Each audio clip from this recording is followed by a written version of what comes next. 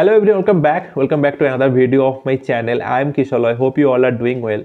So in this video I'll talk about all the biggest confusions among students when they decide to join PhD program. And the confusion is whether they should join a big institutions which is very renowned for its research and which has a big brand value, or whether they should join a good research lab under a good guide which is doing great research in a specific area of research in which you might be interested in. And this decision, which institution will be joining and under whom you will be doing your PhD, that is really a big deal, because next 5 years of your PhD life you will be spending there. You will be doing your PhD under that guide, and you will be spending your life in that particular institution. So that's why if you didn't take a right choice, then maybe your next 5 years of PhD will be in trouble. So that's why this decision is very crucial before you join a PhD program. And what I have seen among the students, that they often choose the institutions over the research lab whenever they are deciding for PhD. They often go for the best institutions which is available there. So suppose if you take the example of engineering in India, I have seen people, whenever they decide to go for PhD, they choose IISc and IIT Bombay, because they are kind of the prime institutions in our country who is doing great research in science and technology. So whenever student get IISc and IIT Bombay, and if they get some other IITs also, they blindly go for IISc and IIT Bombay, and they don't look into the research labs of other IITs. So that is, I think it's not a good decision. And why that is not a good decision, why you should also check the research labs in different IITs, and based on that you should go for a PhD, that I am going to discuss in this video. So if you want to know in detail about everything, please do watch the video till end. And before starting the video, I always say, if you are new to this particular channel, please subscribe my channel and hit the bell icon so that you get all the notifications regularly. Without further ado, let's get started into today's video. So the point is, in PhD, your institutions matter less, and the most important thing is that which group or research lab you are part of with and under whom you are pursuing your PhD. Unlike in MTech or BTech, where your sole purpose is to get a job after your MTech and BTech curriculum, there actually institution matters, because if your institution has very huge brand value, then you will get a good job with a high package in your on-campus placement or even in the off-campus placements also. So in MTech or BTech, the brand of the institutions matter.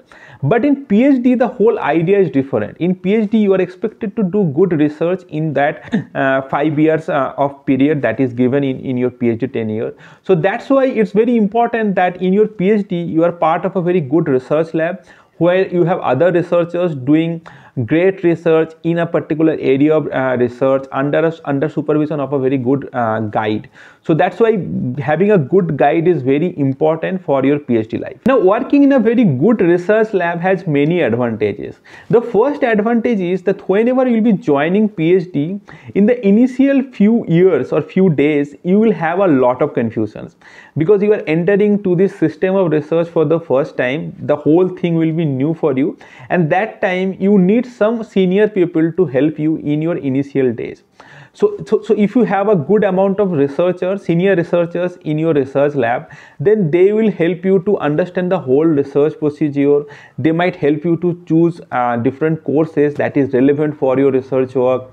They might help you to choose research paper that you have to go through before finding the research problem. And maybe they will help you how to read the research paper, how to do experiments, how to use different tools that is relevant for your research, and maybe they might help you to find the problem statement of your PhD work. So all of these things, that is very important that you have to do in your initial days of PhD. And if you have some amount of good researchers or experienced researchers in a specific research lab which you are part of with, then that is actually added bonus, because all of these things you can't expect your guide to do, because your guide most of the time he or she will be very busy with all of other things that a professor is to do. So that's why they can't give you enough dedicated time to do all of these things.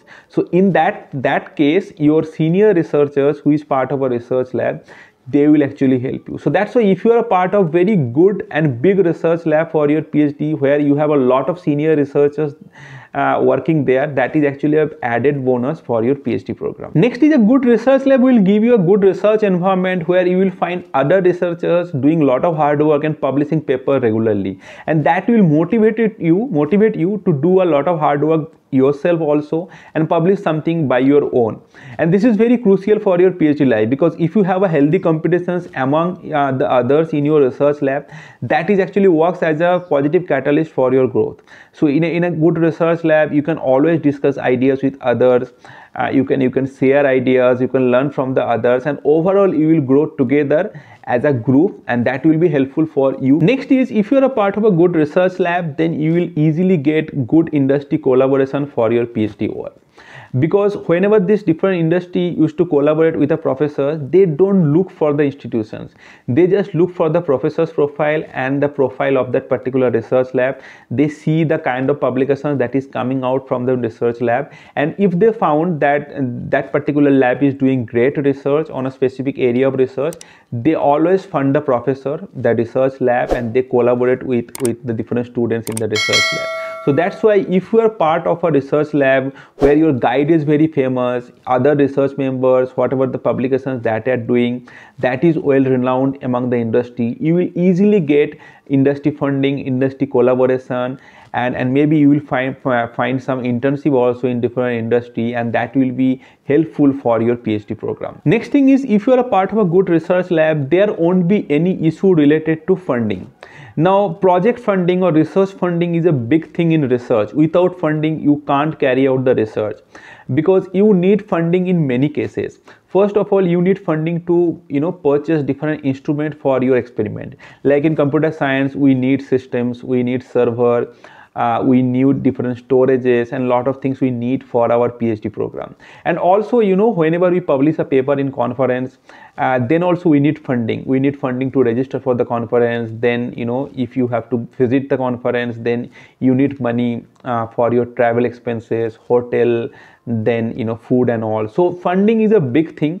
And often in a big research lab, lot of projects used to be going on. So that's why there won't be any lack of funding. You will easily get funding from a good research lab. On the other hand, if you are not a part of a good research lab, if you're part of a very small research lab and your professor is also not that much influential, then you might find that you are not getting funding to to purchase different instruments, or maybe to visit the conference and all. So that's why being a part of a good research lab is always have this advantage, that there will be no lack of money anytime whenever you will need it. The final advantage is your guide. If your guide is really influential, if he is really renowned for his research work, that is also added bonus, because whenever your guide will be visiting different industry or industry program or different workshops or conferences, he might you might visit with him, and he might introduce yourself to other professors or other researchers,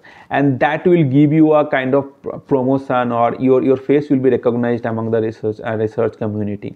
So if your guide is famous or influential, that actually helps you to get kind of a spotlight, and people will know you that you are working under that guide. And that is also important, because at the end of your PhD program, whenever you will be seeking for different jobs into different industry or in the academia, the influence of your guide also matters. So that's why part of a good research lab under an influential researcher will help you at the end of your PhD program when you'll be looking for a job, because by that time people will know you, and that will be advantage for you. Now, all these factors that I have just mentioned, that is having good researchers in your lab, having a good research lab, then having good collaboration from the industry, funding, your research, your guide's image, everything that doesn't related to the institutions, that comes independent of the institution. So that's why your research lab is more important than the institutions.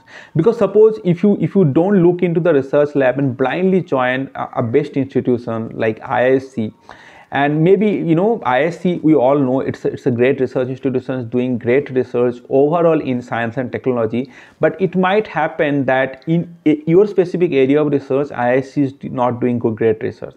So then what will happen is, once you join IISc, you won't find a good research lab meeting all the criteria that I just mentioned. So you might join a very small research lab there is not much senior researchers available. You hardly find any industry collaborations. Funding will also be an issue, and your guide, as he or she is very busy, he or she can't give you enough time in your initial days. Then what will happen is your whole process of PhD won't be that smooth, and after few days you will feel frustrated because you will struggle to find the research problem by your own, because there is no senior research member to help you.